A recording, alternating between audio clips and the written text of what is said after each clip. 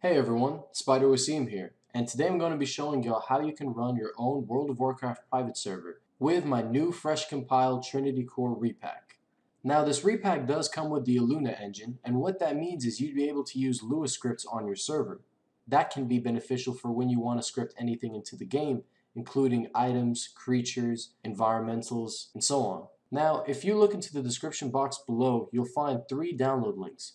One is the Deathorous 3.3.5 Repack. 2, I am providing the source for this repack, which is TrinityCore with Illuna. And 3 is going to be actually multiple links that are going to contain the downloads for the tools that you need to run the repack, which include the cameras, the DVC, the maps, the Mmaps, and the Vmaps. The download links are provided through AdFly, which means you would have to wait approximately 5 seconds until you can skip the ad in order to get to the download. Now once you have everything downloaded, the first thing you want to do is open up Deathorous 3.3.5 Repack. This folder contains all your core files that are needed to run the server.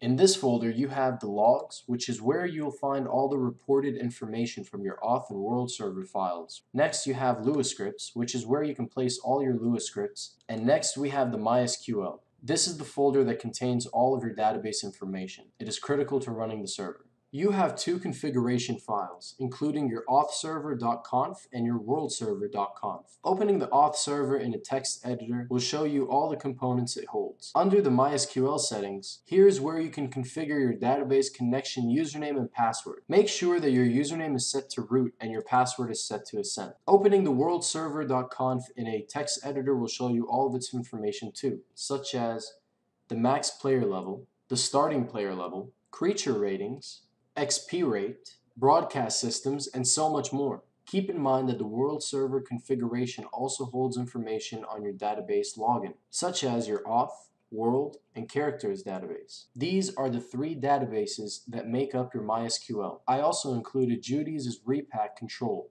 This program would allow you to easily start your MySQL, which is your database. Open Judy's Repack control. In this program, you have to set your server path, MySQL path, and optionally your Apache path. Apache is used to run a website, but we're not going to go over that in this video. The MySQL is the first thing you have to run. Click MySQL path to set the directory of your MySQL. It should be located in your repack under the MySQL folder, and then select the bin folder. Press OK. Now that we have our MySQL path set, we need to set the server path. Click on that. And all you gotta do is select the Deathorous 3.3.5 Repack. Once you hit OK, you'll see that both your auth and world server have been detected into the folder, additionally with your MySQL. The first step to starting your server is starting the MySQL server. Once you do that, you should get a little message into your control panel that says that the MySQL server is started. To access your database, you'll need a database program such as Navicat and HadesSQL. In this video, I'm going to be using HadesSQL. When you first open HadesSQL, you're prompted to the Session Manager screen. We're going to input a new session. Click New. Give your session a name. I called mine Deathorous Repack. Make sure that your host IP is set to your localhost or 127.0.0.1. Your user should be root and your password should be ascent. That is ASCENT.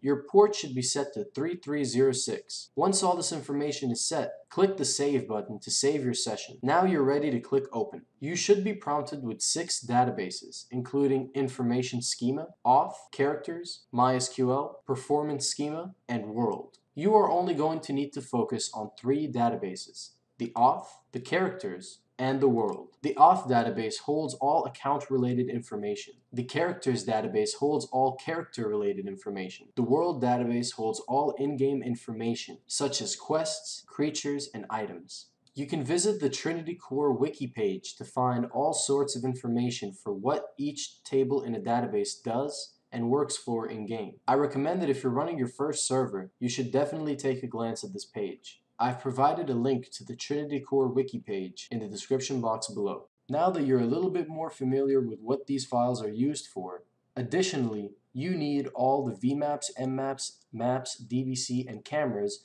to be included in your Repack directory as well. I've already extracted all of these into this folder called Tools. I suggest you do the same. When you open this, you'll have all these folders that contain information needed to run the server.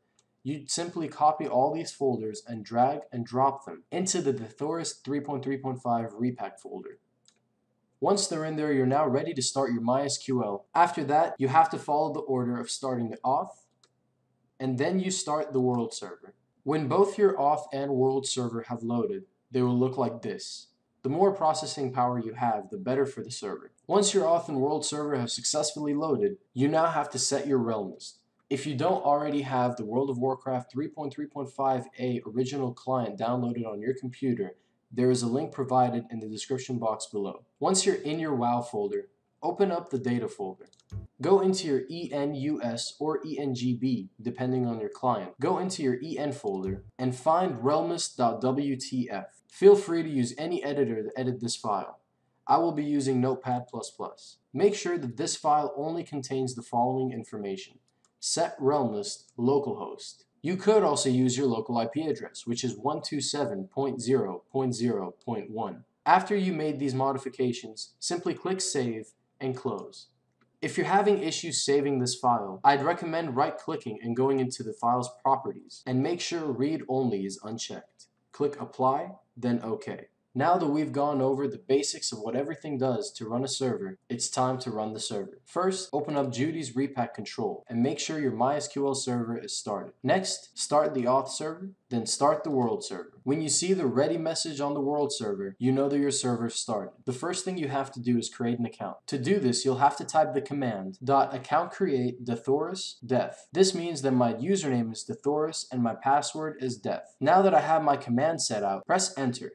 You should be prompted with a message saying that your account has been created. In any case, if you're trying to make your account a Game Master account, you need to use the following command. .account set GM level Deathorous 3 -1. Deathorous is my username. 3 is an administrator account rank. -1 means it's applicable to all realms. Hit enter, and you should now get a message that says your account has been updated to security level 3.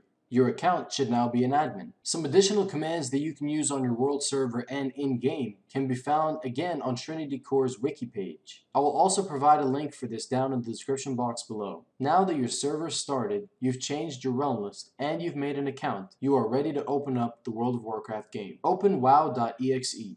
Type in your username, then type in your password, and click Login. Congratulations, you've now successfully logged into your World of Warcraft private server. Feel free to create a character, log in, do quests, do raids, do instances, jump around, and of course, don't forget to invite your friends to play along with you. Thank you for watching this video. I'm Spider Wasim, and before I leave, I'd like to give a shout out to my World of Warcraft private server, Anarchy WoW. Currently, Anarchy WoW is in development, and it's been so for the past couple of years. The staff and I are working as hard as we can to produce qualitative content.